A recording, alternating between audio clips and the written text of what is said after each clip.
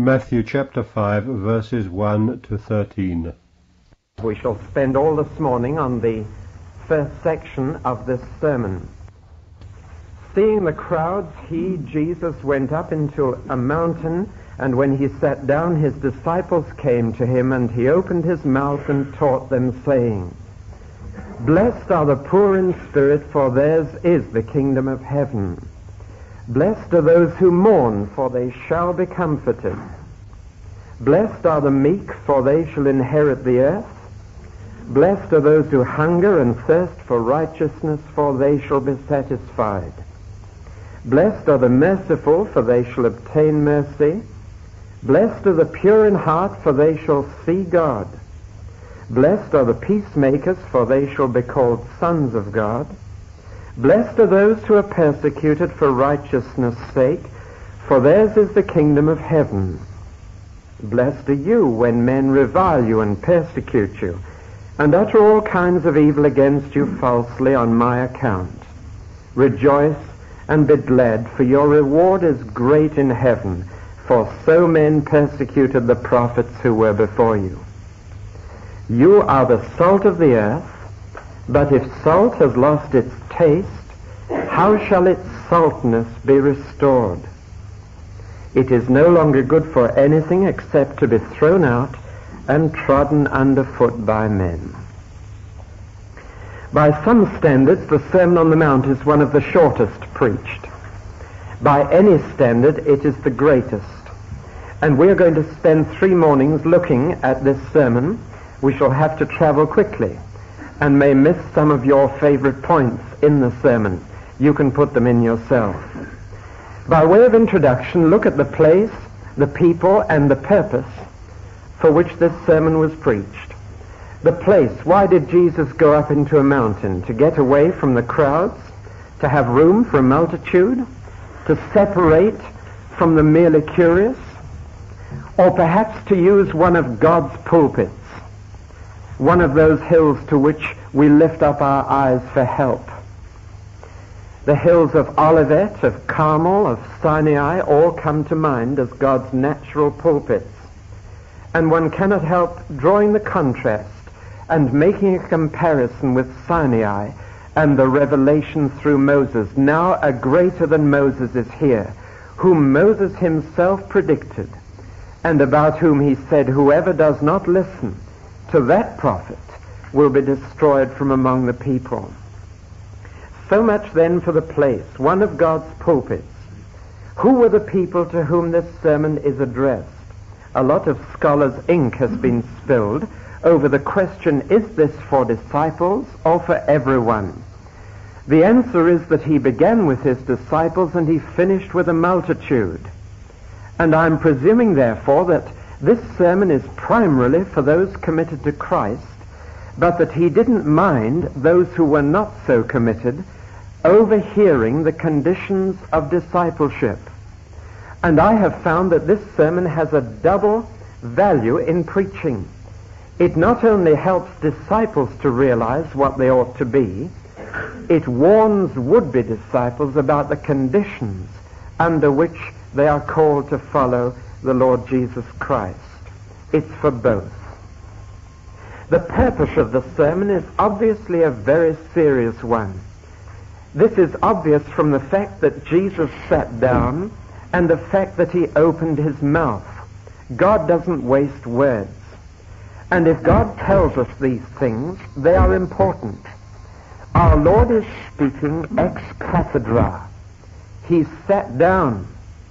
And when a rabbi sat down, he was going to speak the word of God. And so here is our Lord speaking ex cathedra from his seat. It is also serious because he opened his mouth. Now, obviously, you've got to do that to speak. But whenever that phrase is used, it seems to underline, listen very carefully to what is going to be said. There is a kind of deliberate approach to the sermon. He sat down, he opened his mouth, and he taught them. Now, there are those who feel that in the Sermon on the Mount, our Lord was telling us how to work for our salvation, and that this sermon belongs to a very limited period of history. in which salvation by works was being offered to the Jewish people. I cannot stop now to argue that one, except to say that I think there is a misunderstanding. This is not how to work for your salvation, but how to work out your salvation. It's working, yes, but not working for, but working out. Working out what God has worked in.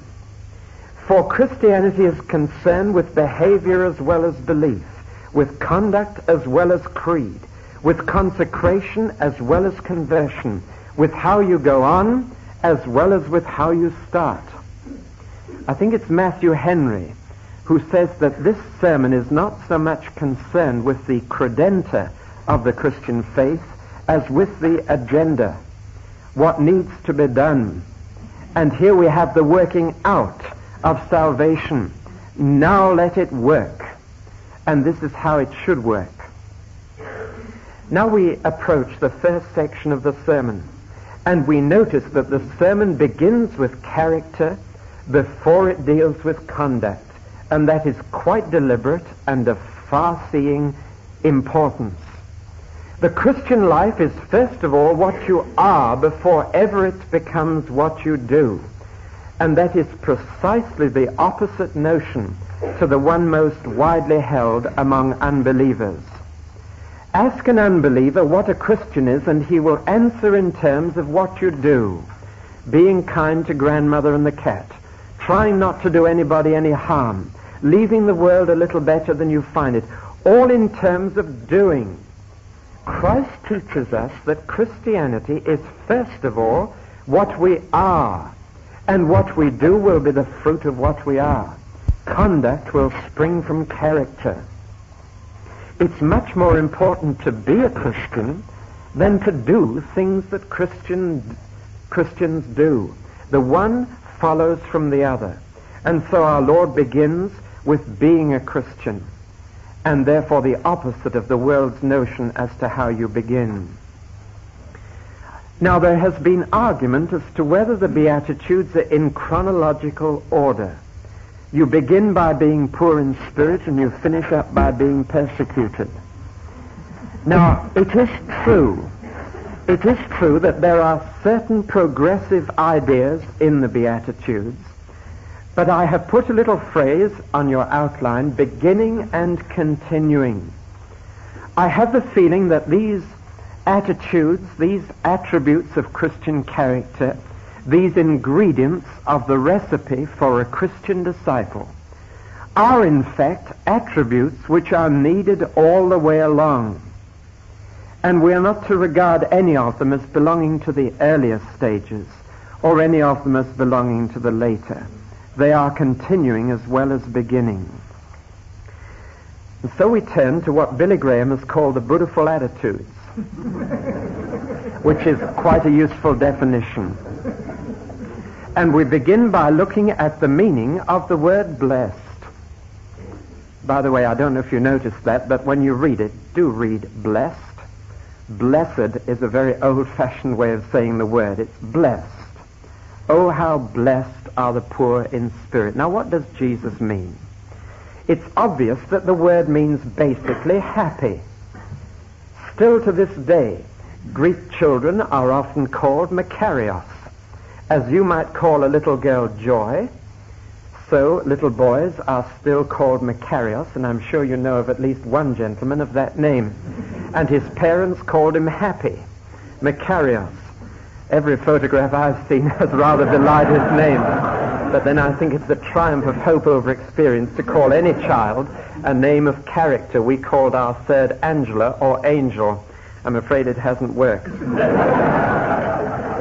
Now, not only does the word Makarios or blessed mean happy, it means more than happy. It means to be in a happy place or position. It means to have within itself all the conditions needed for true happiness. The very name Cyprus means happy isle. Because of its fertility, the early settlers believed it contained all that was necessary within itself to be truly happy. And the word blessed means a person who has within himself all that is necessary to true happiness. But the word blessed means even more than that. It's a term of congratulation. And following the example of our speaker last night, may I be a little Greek and point out that the verb are is not included in the original. It isn't blessed are the poor in spirit, it's blessed the poor in spirit. It's a term of congratulation. It is a statement. We could translate it, oh, the happy position of the poor in spirit. And we've got right into our subject. Now here is the interesting thing. Here is our Lord's answer to the question, who is best off in life? Or what is the life that is most worth living? And his answer is quite different from the answers of many of the great philosophers of history. There are three basic answers to this question. Some say the answer is to be found in what you have. You're in a really happy position according to what you have, whether it's wealth or health or friends or faculties, whatever it may be. A second category of answer to this question is that the real life worth living is to be found in terms of what you do. If you have many hobbies or interests, if you've traveled widely, if you have cultural activities, then you will be in a happy position. But our Lord's answer to the life most worth living is not in terms of what I have, not in terms of what I do, but in terms of what I am. Here is the real secret. For the real world in which I live is not the world outside, but the world inside. I came to a conference here in Swanwick about 14 years ago, and I suffered from violent toothache the whole conference, and finally had it pulled out rather roughly in a little back room down the road in Ripley after 2 days of sheer misery. Now it was weather like this. The speakers were great. The fellowship was wonderful. But the real world I lived in was the world inside. And I was not in a happy position, even though I was among Christians and in Swanwick and enjoying perfect weather. Just multiply that by spiritual dimension, and you've got the meaning of the Beatitudes. The real world in which you live is the world inside. And the happiest position is the position of a life that's right inside, that has the ingredients of Christian character. And to these we now turn. The first is the key to the rest, and in a sense is the fundamental first step of the Christian life, though it's a continuing as well as a beginning attribute. It does not say, blessed are the poor-spirited. Christians are not called to be sissies and namby-pambies who wouldn't hurt a fly with neither backbone nor stuffing. That is not the Beatitude. Nor does it say, blessed are the spiritually poor. There is no blessedness in a poverty-stricken prayer life, in a poor understanding of the Bible. There is nothing blessed in half-hearted worship. There is nothing blessed about being spiritually poor. What then does it mean? The word poor is a relative term. We use it in Britain, but we don't use it in the same sense in which they use it in China. In Britain, it means someone who hasn't got everything that we think is necessary to life. It means someone who is deficient in the things that they need. But that is not the meaning on our Lord's lips. Taking it a stage lower down, it means not only someone who's deficient, who hasn't got everything they need, but someone who's destitute, someone who has nothing. That's one step further down. That's to be really poor. But there's a step lower still, and that is someone who's got worse than nothing, who's up to their eyes in debt. Charles Dickens and his portrait of debtors' prisons in Pickwick Papers reminds us that the word poor in Britain not many years ago meant someone who had less than nothing and who was up to their eyes in debt with no hope of ever getting out of it. And that is the meaning of the word poor in Scripture. As a study of the prophet Amos reveals straight away. Now, it is this situation of being so utterly poor that you not only have nothing yourself, you have less than nothing. You are so much in debt that you'll never get out of debt. Apply that to the Spirit and you've got the meaning. It is someone whose pride has been progressively destroyed by poverty. If you have less than everything you need, your pride will lead you to struggle to maintain your existence. Have you ever tried to help an old age pensioner? If you have absolutely nothing, your pride might lead you to starve rather than beg. But if you are a debtor, your pride is completely swallowed, and you are ready to accept charity from anyone who will help you out of your impossible situation. You've got to swallow every bit of pride you've got and throw yourself on the mercy of someone who is charitable toward you.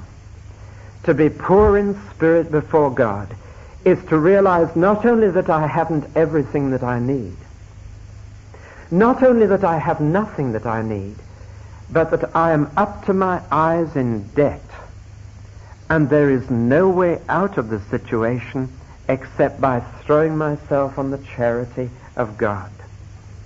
Martin Luther said, we are all beggars, and that is the Beatitude.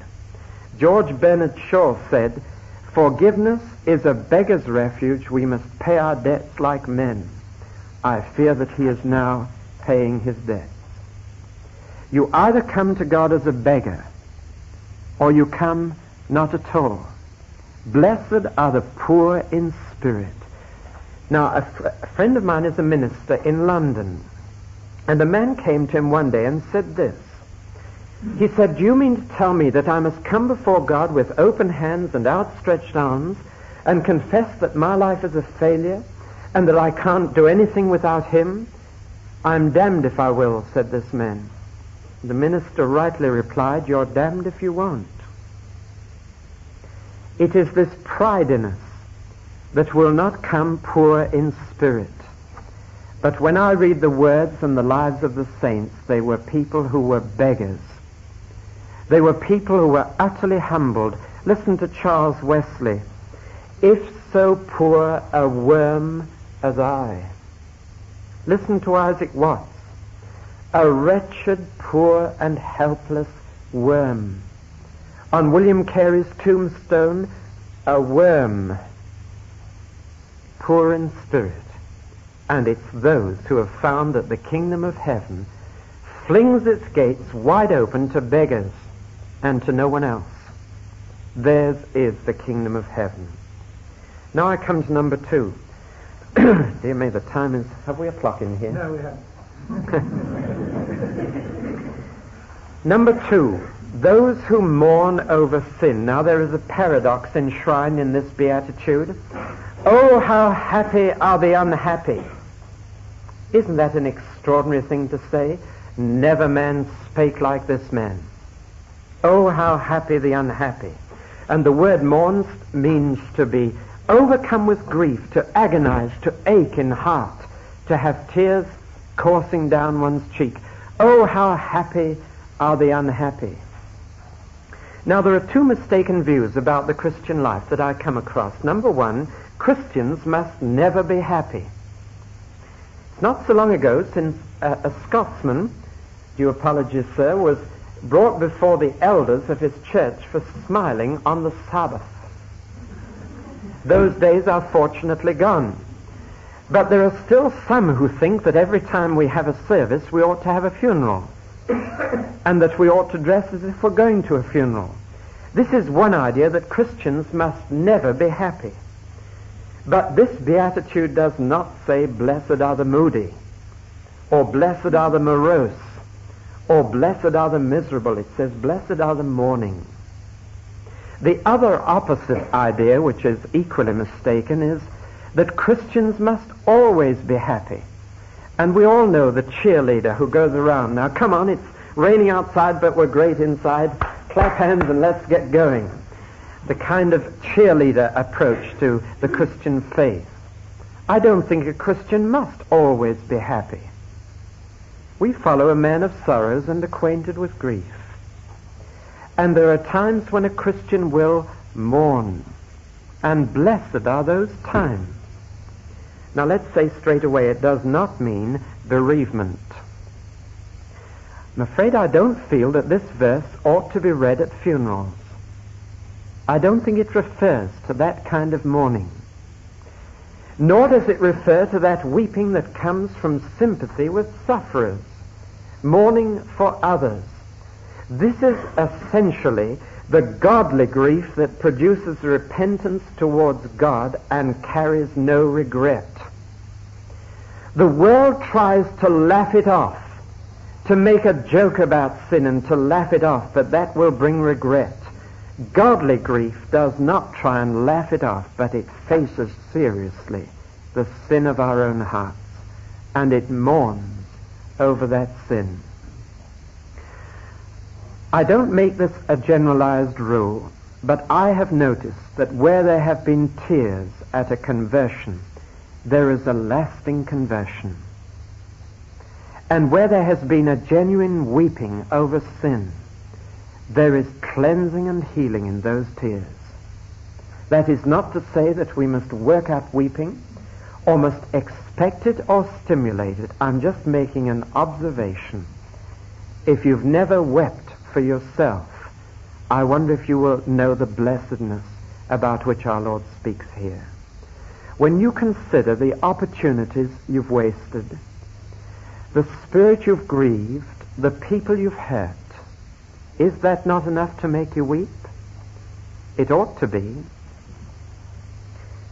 And the glorious promise is that those who weep like that will be comforted. Now this word is so misunderstood. Our minister never preaches comforting sermons. Have you heard that? Or said it? Now what they mean is he never preaches coddling sermons or cotton wool sermons. But the word comfort has in the middle of it the word fort. I've put it in capital letters for you. It means to put strength into you. It means to garrison you. It means to make you strong. In the Bayeux tapestry, that embroidered comic strip of William the Conqueror, there is a picture, one of the scenes, and it shows a battle in progress, and it says, Bishop Odin comforts his troops. Do you know what he's doing to them? They are there in a line facing the enemy, and he is standing behind them with a sword, and he is prodding them in the behind. He's stirring them into battle. He's pushing them on. He's strengthening them to fight the enemy. Now that's not many people's idea of comfort. But frankly, when people in a congregation look as if they're sitting on drawing pins, and sometimes they do, they're being comforted. They're being strengthened. They're being helped to face the facts and come out a stronger person. And those who've learned to mourn will come out strong. Funnily enough, in Britain, tears are regarded as a sign of weakness. But according to our Lord's thinking, this kind of tear is a sign of strength, of comforting from the Lord. Now we turn to number 3. Meek. Said an Indian Hindu to C.F. Andrews in the days of British imperialism, Sir, the Englishman may inherit the earth, but if you called him meek, he would be insulted. And that is the general reaction to the word meek. Let's say straight away it does not mean blessed are the weak, nor does it mean blessed are the mild. I don't like that word mild a bit. It's one of the things I'm not too happy about Charles Wesley, loving his hymns in every other respect. But he it was who put meek and mild together. Our Lord was not mild. The one who could whip money changers out of the temple was not mild, but he was meek. The word does not mean a feeble, frail person who's easily pushed around and easily knocked down. I don't think we should give that impression. It's a strong word. It is used of forces held in check. It was used by the Greeks of breaking in a horse. Now, I used to do that when I worked on the farm. And breaking in a horse is not trying to make it soft. It is seeking to control the energy there is there. And when it's broken in, all that energy is still there, it's still strong, but the energy is now channeled into useful purposes. It is now meek. It is not weak, it is meek. And it's still strong. Now that's why the meekest man in the Bible was Moses. Now if the Bible didn't say that in Numbers 12:3, would you ever have thought it? If I asked you who was the strongest man in the Bible, you'd say Samson. You'd be wrong, of course. He was the weakest. If I asked you who was the wisest man in the Bible, you'd say Solomon. But he wasn't. He was one of the most foolish. A man who could have as many wives and concubines as that wasn't very wise. And if I asked you who was the most meek man on earth, well, you'd have to say Moses, because the Bible said so, but he wasn't. All of these people had to be supernaturally trained and molded before they were wise or strong or meek. But when I read the story of Moses, I wouldn't have thought of him as meek, would you? Yet he was. All the forces of his character were molded and held in check by God and used for good purposes. That's meekness. It's a man who's got himself completely in control and therefore doesn't react by instinct to what happens to him. We shall see much more of this tomorrow morning, I think. Yes, tomorrow morning, later, where our Lord draws certain pictures of meekness. A man who's injured never thinks of revenge. A man who suffers injustice never thinks of his rights. A man who's insulted never thinks of his reputation. And that requires strength of character to be meek and not to hit back. Now, the News Chronicle, as it used to be, held a competition once as to the most striking headline. Some of the entries were these: income tax reduced to 4p in the pound.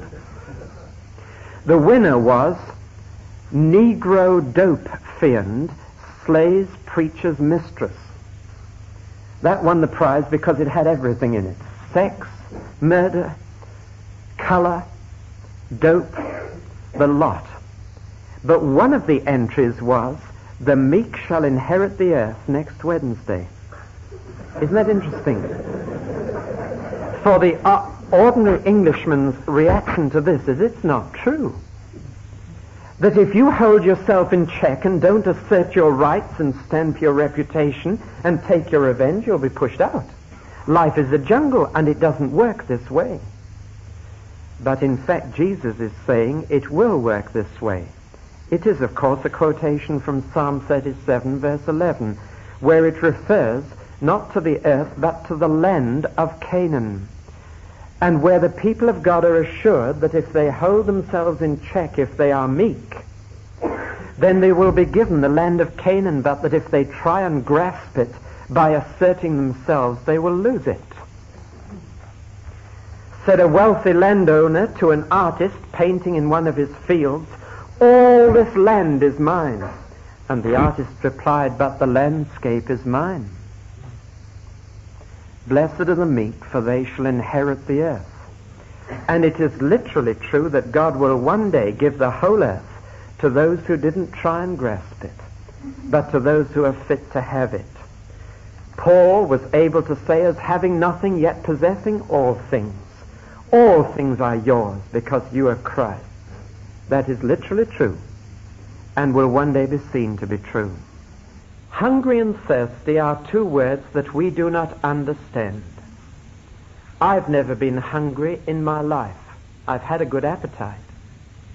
I've been without a meal or two, but I've never been hungry as many people in the world are hungry, with that gnawing pain which dominates all else. I have once been thirsty. I was once stuck in the Arabian desert with a broken down Land Rover and no water. And I began to realize what thirsty is after a bit. You begin to think of a glass of water in your mind. begin to roll your tongue round your lips and begin to wonder what it feels like to drink water again. Now, written in the Middle East, the words hungry and thirsty mean things which you and I do not understand. They mean to be so desperate for something that all else is excluded from your desire. Blessed are those who are desperate for righteousness, is our next beatitude.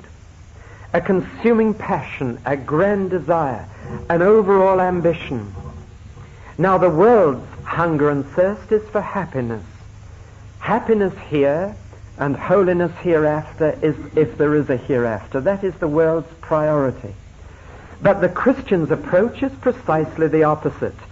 Holiness here and happiness hereafter, he knows, is God's plan. Happiness is a byproduct of holiness. Holiness being defined in both a negative and a positive way. Negative, to be free from self, free from sin, free from temper, free from envy, free from malice, free from jealousy, free from impatience.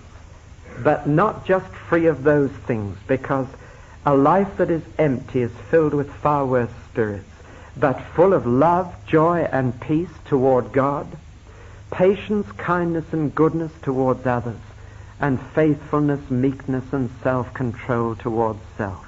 This is holiness. The word holiness is musty to some people. It is monastic to others. But to us who know Jesus Christ, it's a lovely word. It means to be like him. Now, I ask you this morning, in the center of these Beatitudes, is that your grand passion? May I put it like this? Everyone in this chapel this morning is exactly as holy as they really want to be. Because the promise here is that this is one thing that you may have, because it's the one thing God wants to give you. How hungry are you for it? If you're hungry, he'll satisfy you. And that means that I'm just as holy as I really want to be, no more, no less. Is not the prayer upon most of our lips, in fact, Lord, make me holy, but not just yet? We'd love to be a saint, but we'd not like to be all that is required in a saint. I heard a man say that his ambition was to be an ex-missionary. Do you understand that? Well, wouldn't it be nice to be an ex-saint? But there's an appetite for holy things that we've got to have. Do you covet it in others? Do you seek it in yourself? Do you take time to be holy? Then you will be, because you are satisfied. God will fill those who are desperate to be like Christ. The next beatitude is to be merciful. Now, at this point, we run into those who say this is not a beatitude, it's a bargain, and therefore it belongs to salvation by works. Now, it is not a bargain with men, and it is not a bargain with God. There is no guarantee that if I show mercy to men, that they will show mercy to me. The world isn't like that. Nor is it a bargain with God, as if there is a pact of mutual lenience between us. You do this and I'll do that. This is not the meaning of the Beatitude. That would contradict the whole of the gospel, which is not a bargain or a contract. It is a covenant freely entered into by God through his grace. Well, what does it mean? We know what showing mercy means from Luke 10, where the parable of the Good Samaritan defines it for us. He that showed mercy. It is first of all a thing of the heart. It is to feel compassion for another in need. It is secondly a thing of the will. It is to do something about that need and to express the compassion by binding up his wounds, setting him on an ass, and paying the innkeeper twopence for his keep. But it is primarily a thing of the mind. The whole point of the Good Samaritan is that it was a Samaritan. And there was as deep a color bar between the Jews and the Samaritans as has ever existed today. There was a racial gulf between them, and they were not even on speaking terms. Do you know why the Jew was going down the road from Jerusalem to Jericho? To avoid going through Samaria. It was the long way round to Galilee, and he was deliberately going down that road to avoid meeting a Samaritan. That's the setting, and that's the point of the story. And though two Jews, a priest and a Levite, went past, it was the Samaritan traveler who stopped. Now let me make this up to date. In a gold mine in Johannesburg, one of the overseers, a white man, was trapped underground. And so dangerous was the condition of the gallery in which he was trapped that no one went in to fetch him out, until an African, at risk of his life, crawled in and pulled that man out to safety. The man was unconscious, taken into hospital, but he recovered. Now, when he recovered, they told him that but for this man's courage, he wouldn't be alive. And the man said, "I'd love to meet him. Bring him in, please." And they brought in this man, and when the man in the bed saw the color of his skin, he turned over, wouldn't shake hands with him, and wouldn't speak to him. Now, supposing that European was again trapped in the mine, and supposing again someone was needed to go in, should or would that African go in a second time to save him, do you think? If he did, then that is showing mercy. For the very word mercy means that it is to do something that is not deserved. It's not just doing good deeds. The parable of the Good Samaritan was not told us simply to do good deeds. It was to do good deeds particularly to the enemy, particularly to the undeserving. And the Samaritan showed mercy to the one who fell among the thieves, because the Samaritan knew that the Jew would probably not even bother to thank him and would still despise him. Blessed is he that showeth mercy. Why? Because he shall obtain mercy. What does that mean? I think it means first that this quality of mercy, which is not strained, I find it is strained, often to breaking point, which falleth as the gentle dew of heaven, this quality of mercy is a quality that especially appeals to God's heart. And the reward, in a sense, is twofold. I do believe that our fellowship with God and our forgiveness, which we need daily for the daily sins we commit, is conditioned by our passing on that forgiveness. That we are taught in the Lord's Prayer, "Forgive us our trespasses as we forgive them." This is not for purpose of salvation, but for that daily communion with the Lord. As needed as our daily bread, our daily food is our daily forgiveness. And it is conditioned insofar as we pass on to others the mercy that we have received. And if we are not forgiving, then in that daily sense we cannot be forgiven. The two go together. And if my heart is refusing mercy to another, how can I come for that daily forgiveness which I need for communion? The parable of the debtors tells the same story.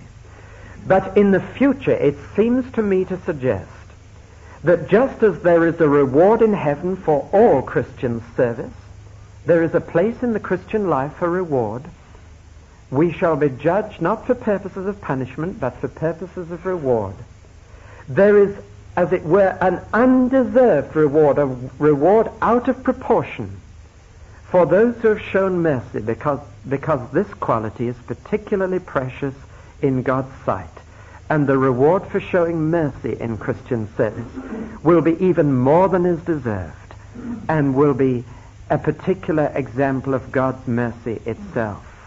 It seems that this quality is nearer to God's heart than many others.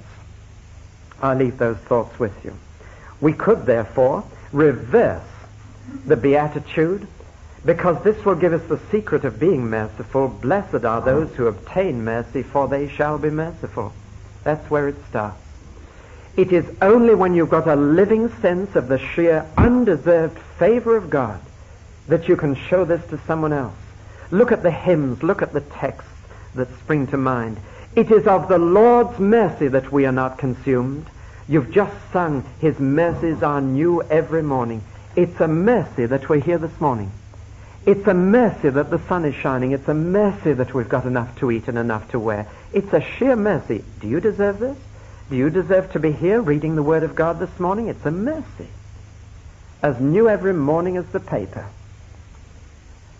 'Tis mercy all immense and free. God be merciful to me, a sinner. When you think like that, you can show mercy to others. And as you show mercy to others, more mercy flows into you. And a virtuous circle goes on turning. Number 6, blessed are the pure in heart. Sin blinds, and it is a mercy that it does. For if the sinner looked at God and could see God, he'd shrivel up. Eternal light, how pure the soul must be. When placed within thy searching sight, it shrinks not, but with calm delight can live and look on thee. It's a wonderful hymn, that. A sinner couldn't look at God. There is a holiness without which no man can see the Lord. Blessed are the pure. Now there are 3 things told us in this beatitude. 2 rather, of our religion. First of all, it is a religion of the heart. Let's get that quite clear. It is not something that we put on outside. That is a whited sepulchre. It is something that begins within. After all, sin is of the heart. As a man thinketh in his heart, so is he. After all, the heart is the source of dirt. What makes a man dirty is not what he puts into his mouth, but what proceeds out of his heart. Every evil thought. Fornications, adulteries come out of a man's heart. After all, the heart is the part of us which God will judge. For man looks on the outward appearance. The Lord doesn't see as man sees. The Lord looks on the heart. It is the heart that first responds to the gospel. If you believe in your heart and confess with your mouth, you will be saved. And it is in the heart that true worship takes place. This people honoreth me with their lips, but their heart is far from me. The heart. Now, of course, with us, we have changed the meaning of the word. It doesn't mean, of course, the physical organ which pumps blood. It doesn't mean the seat of the emotions in the Bible. It has come to mean that with us.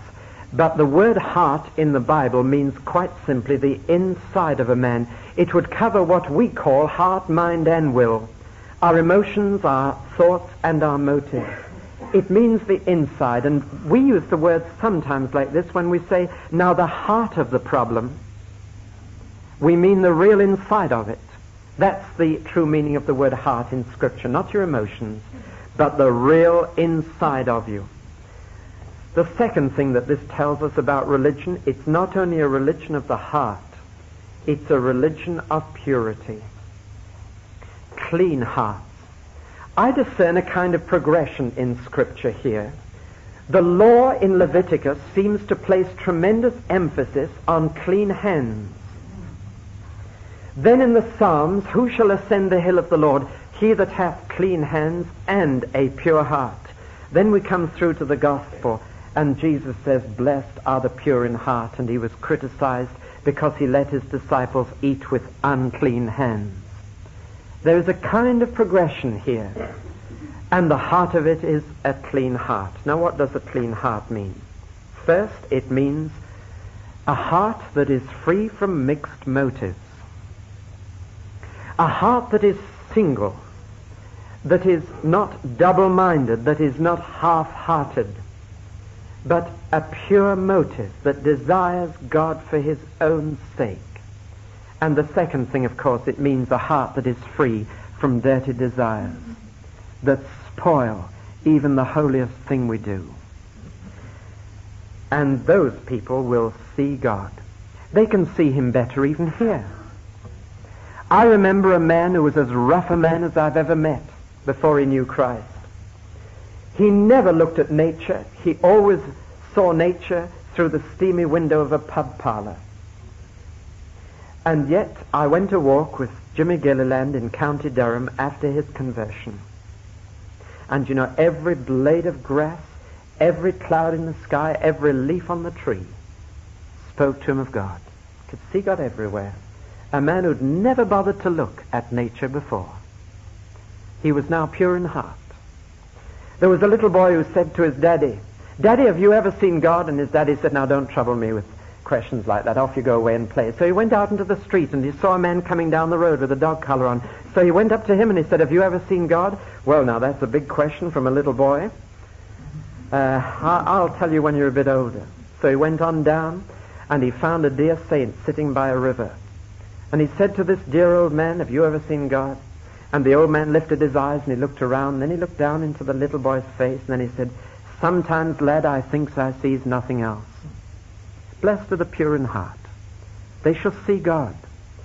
And one day they will have a vision of God direct, face to face, no longer through a mirror obscurely, but then face to face, no longer through the mirror of the Bible, the mirror of nature, the mirror of saints, but face to face." This beatitude seems to suggest that what we see then will be determined by how holy we've been here. There seems to be some suggestion that we'll see more of God if we've been pure in heart. So we move on to number 7. Blessed are the peacemakers. There's a tremendous need for peace in the world, which I don't need to underline. International peace. Do you know that a historian has worked out we've only had 300 years of peace in the last 4,000 years? Isn't that an amazing figure? Britain has been engaged in 78 wars through history, minor and major, cold and hot. Racial peace, industrial peace, ecclesiastical peace, domestic peace, 50,000 divorces a year. Personal peace, what H.G. Wells said of Mr. Polly is true of most of us. He was not so much a human being as a civil war. Peace. But it does not say, blessed are the placid. I find some people who are always at peace because they have a lovely placid temperament. How I envy them. They seem to just sail through life so delightfully. It's not blessed are the placid. Nor is it blessed are the popular. Everybody is your friend. Nor is it blessed is the pacifist. I don't think that's going deep enough into this beatitude. Nor is it blessed are the politicians, though they desperately try to make peace. Nor is it blessed are the peace lovers who like peace at any price. It's blessed are the peacemakers. And that may mean that you are regarded as precisely the opposite. Jeremiah was, when the false prophets cried, "Peace, peace," Jeremiah said, "There is no peace." Isaiah said, "There's no peace for the wicked." Jesus said, "I came not to bring peace, but a sword." The peacemakers will often be thought of as just the opposite. These that have turned the world upside down have come hither also. Of course, they were quite wrong. They were turning the world right way up. But if you're living upside down, all of you, and somebody comes along who's right way up, Einstein's theory of relativity means that you regard them as turning you upside down. And this is how peacemakers are often regarded. Who then are the peacemakers? It is not those who keep the fighters apart and enable them to live in peaceful coexistence. It is those who come with a ministry of reconciliation and who base it upon atonement. Therefore, the first peacemakers are the evangelists. Wherever a man pleads with men on behalf of God to be reconciled to him through Christ, there is a peacemaker. He may not be regarded as that, but he's a peacemaker. Blessed are the evangelists, the peacemakers of the world. Not only those who announce the peace that the blood of his cross has bought, but the pastors are peacemakers. For there is not only peace needed to be reconciled between God and men, but to be reconciled as men with men, as Christian with fellow Christian, and some Christians have a unique ministry of peacemaking in this regard. After all, such people will be recognized as sons of the God of peace. And now the final one. One of the rarely praised virtues of Jesus is his honesty. He was absolutely honest. He didn't tell people it was a bed of roses. He said it'll be a crown of thorns. He didn't offer people a cushion but a cross. He didn't call them to a picnic but a battle. I am very disturbed, both by preachers and testimonies that imply the opposite. I've had more trouble since I became a Christian than I ever had before, and so have you. Christ said, in the world you will have troubles, tribulation, same word. And the word tribulation comes from tribulus, which was a threshing sledge. You'll go under. You'll be thrashed in life. And Jesus was honest. He didn't promise an easy life. So never preach that if you come to Christ, your troubles are over. That's a lie anyway. I heard a testimony at a youth rally on Saturday evening from a girl who'd been converted 1 month. And she said, I've been wonderfully happy for a month. All my problems have been solved. All my troubles are over. I felt like saying, just you wait, sister. Just you wait. But she'd been led to believe by the one who led her to Christ that that is what she ought to expect. But Jesus never said that. He said, if you follow me, you'll be hated because I am. If you follow me, you'll have to carry a cross every day. If you follow me, you'll be persecuted. If you follow me, you'll have a tough time. He promised them a cross before he promised them a crown. And Jesus was absolutely honest with would-be disciples. If you follow me, you might have nowhere to lay your head. If you follow me, you'll have to give up everything. You'll have to get rid of your money, you rich young man. He was honest. And here he says, you'll be persecuted. Now why? Now some of us are persecuted because we're offensive. We've got to be honest here, because we have the wrong way of doing and saying things. There's no blessedness in that. But even if you're a saint, you'll be persecuted for 2 reasons. First, because you're a peacemaker and people don't like peacemakers. Secondly, because of Beatitudes 1-7, whoever would live a godly life in Christ Jesus will be persecuted because you're different. You're the conscience of mankind. You're the different person who disturbs. Your standards are so much higher. And they, because they are in a state of enmity against God, will have the same enmity to God's people. What explains, other than this, the anti-Semitism which has been the characteristic of every race, including the British, where Jews have settled? It is because man is in rebellion against God. And the nearer you are to God, the nearer you share in that antagonism. But Jesus says, isn't it wonderful to be persecuted? Do you know, on the title page of John Bunyan's autobiography, this text is written, whoever would live a godly life in Christ Jesus will be persecuted.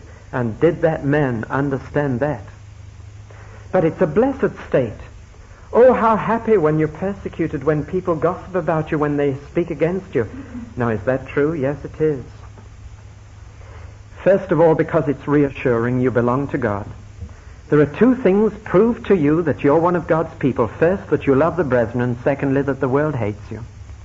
It's reassuring.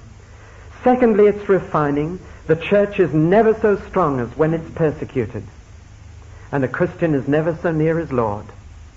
Do you remember when that pastor and his 7 baptized converts, was it in Tibet or Nepal, were put into prison? There was a prayer meeting in an Indian church for them in prison. And one after another prayed, Lord, keep them safe. Lord, set them free from prison. Lord, bring them back to us. But as they prayed round the circle, they came to a dear Indian woman who got up and said, Lord, why did you give them the privilege of going to prison for you and not us? Why can't we suffer for you? The whole prayer meeting changed. Here was the first person in the prayer meeting who regarded it as a blessed experience, persecution. And the others felt a little embarrassed at their prayers. And so this beatitude is not only reassuring, it's refining, it's rewarding. There is a special crown for the martyr. You spend your future with those who suffered before you, the prophets.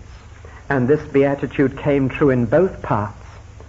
From the very beginning of the Acts, the disciples suffered and rejoiced that they were worthy to suffer for his name. And so finally, verse 13. The influence of this kind of character is described as salt. The last beatitude said what the world will do to us. Now, Jesus tells us what we will do to the world. We shall be salt. Now, I've heard many sermons on this. I've preached a few. But I've usually got the meaning a little wrong. I've usually thought first of the nice flavor that salt gives to anything else. But that's not what Jesus meant. Then I've talked about salt being a preservative. But that's not what Jesus meant. elsewhere Jesus described the two things he had in mind. He said, if the salt loses its savour, it is thenceforth good neither for the dunghill nor the field. The dunghill was, of course, the ordinary backyard primitive sanitation of those days. It was the earth closet. And salt was used as a disinfectant on the dunghill to stop infection spreading. And the other use, because the salt contained potash and other helpful elements, scraped as it was from the shores of the Dead Sea, was as a fertilizer in the field to make things grow in the barren soil. Now these are the two functions of salt in our Lord's mind: to discourage the growth of evil and dangerous things and to encourage the growth of good things, to act as a disinfectant and a fertilizer. That's what this kind of character outlined in the Beatitudes will do. And that is a lovely thought, that the Christian is the disinfectant and the fertilizer in this dirty and barren world, discouraging evil things in spreading and encouraging good things to grow. And it doesn't take a lot of salt to have an influence. Salt's influence is out of all proportion to its quantity, but it is in proportion to its quality, and therefore it must not lose its savor. As a little bit of a scientist, I used to wonder, how can salt, NaCl, lose its savor? It's chemically impossible. Now I know that Jesus was right after all. It lost its savor not by changing its substance, but by being adulterated with other substances. And a man who wanted to make money on the market would mix a bit of sand in with his salt and sell it at the same price. And the more he mixed in of other things, the more worthless it was. And a housewife would buy some, she'd taste it, she realized that it was adulterated, and since she hadn't a dustbin, but as in this day you can see in the main street in Nazareth, an open sewer down the middle of the street, she would throw it out of the front door and it would be trodden underfoot of men. Adulterated salt is no use. The worldly Christian is no use to the world. He neither acts as a disinfectant nor a fertilizer. And even men despise and reject a worldly Christian whose character is not different. I have noticed this: a Christian who's really different will be persecuted by others and respected by them. And when they are in trouble, it's to the Christian who's different that they will go. They despise the Christian who tries to be worldly. And so salt is out of proportion to its quantity, but in proportion to its quality in its influence on the world. And there we must leave our study for this morning.